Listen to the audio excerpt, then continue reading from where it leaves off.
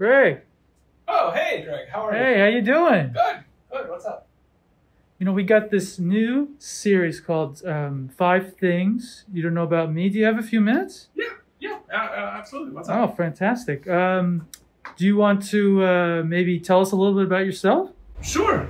So my name is Greg Grauman. I am the Vice President of Enrollment Management here at HPU. I grew up in Ohio and had lived a lot of, I would say I have the Midwest sensibility still in me, but I've lived in a lot of places since then.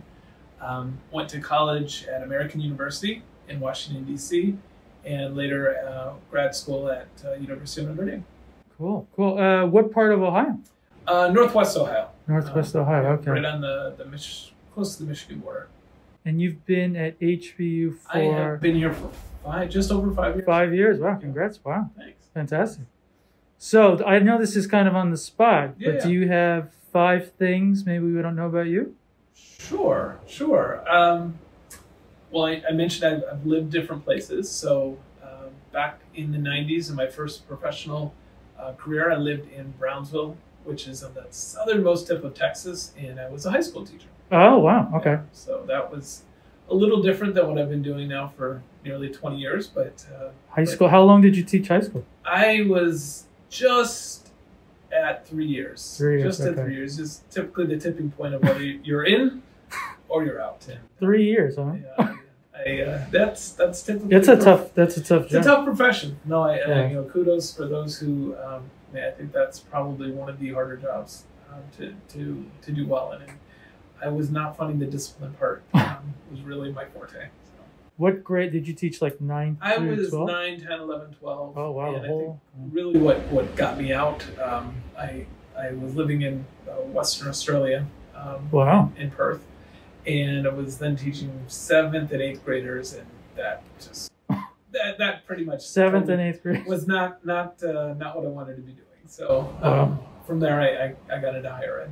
Wow. So I didn't know that about you. That's a good one. Yeah. What's number 2? Oh gosh, number 2. Well, I've been happily married for more than 19 years now. Wow! Congratulations. Thank you. And I have 5 children. 5. Ages 12 to 4 months. Wow. Yeah.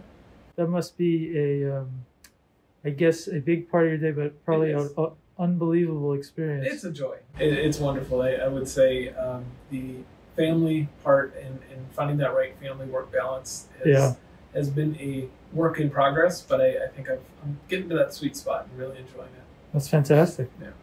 Well, I didn't know that. Number 3. Number 3, I mentioned I lived in Australia. Also had an opportunity to work at a university in Italy. So I worked for just under 2 years at the American University of Rome as well. In Rome? Oh wow! Oh, Rome's pretty amazing. Rome is a pretty cool place. Yeah. I'd studied abroad there, and then later on got an opportunity to come back. So you worked 2 years in Rome? I was back and forth between the U.S. and in Rome. So I was based in Washington, D.C., and then about every 3 months would go out there and spend some time and then come back.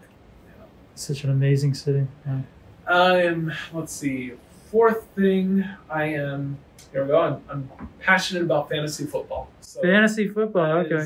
That's, if I'm not spending time with the family or at work, I'm probably listening, ingesting information about fantasy football year round. That's something. Who is your top pick? Who would be your top pick for the upcoming draft? It'd have to be Christian McCaffrey. I think really? It would be hard not to. Not Tom Brady. Oh God, no. I'm a Michigan guy, so okay. I'm not. Isn't he from Michigan? He is University of Michigan. Yeah. So he might have another affinity for U of M, but no. I think Tom's seen his way in fantasy football. He's probably top 8 or top 8. Okay. Still not bad given these. No, fantasy football is a lot of fun. I know. 5th and last thing. Last thing, I'm a big fan of reality television. So, reality TV, okay. Love it. I think I've seen every episode of Survivor minus the 3rd or 4th season when we were in Australia. and they made the bad choice of doing an Australian version of it, which That's right. did not cut mustard. So it's out there. I probably should watch it on Amazon. Have not yet, but otherwise, that's my go-to for 35. Yeah, that's 36. Been on. It had been that long? Something like that. Yeah. Oh wow, that's. I remember when that first started. Like, was it like 15 or 20 years ago or something like that? Back, it was 2000. Yeah, 21 years. It's amazing. Yeah, so that is a fun show. Still going strong. They'll be on this fall. That's probably the most successful reality show, I would imagine. I would say. I mean, I'd say Amazing Race is right up there in terms of longevity, but that's not been on as consistently, right, as that. But yeah, any kind of reality. Big Brother.